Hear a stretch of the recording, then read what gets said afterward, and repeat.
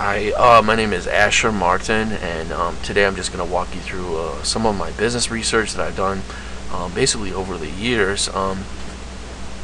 Most of my business research that I do comes heavily influenced from my experience technically as an engineer and programmer.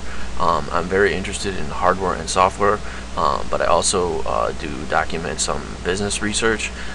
Basically, I've done some research into advertising and different kinds of sales techniques, business plans, and some consulting work.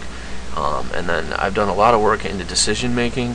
I use that for some artificial intelligence and work that I've done with web crawlers, and then done some things about friendship analysis, information security, pricing models, and a whole bunch of other things with psychology, and just other sales techniques. And then I'm also very interested in a field called Sociometry, and I've done some work in that.